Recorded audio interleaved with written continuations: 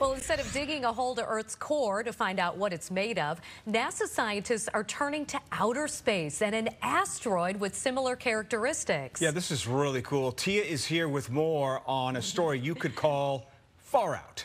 Let's say out of this world. I think that's even better, Scott and Natalie. Scientists think the Psyche asteroid is extremely similar to our planet's core, and now they're launching a spacecraft to start a historic multi-year mission. Psyche is kind of the bridge between these iron meteorites that we can measure on the Earth, the unknown of what's in the Earth's core, and what is the similarity between Psyche and these iron meteorites. Psyche sits in the asteroid belt between Mars and Jupiter, 2.5 billion miles away from Earth, and that means the spacecraft won't reach its final destination until 2029.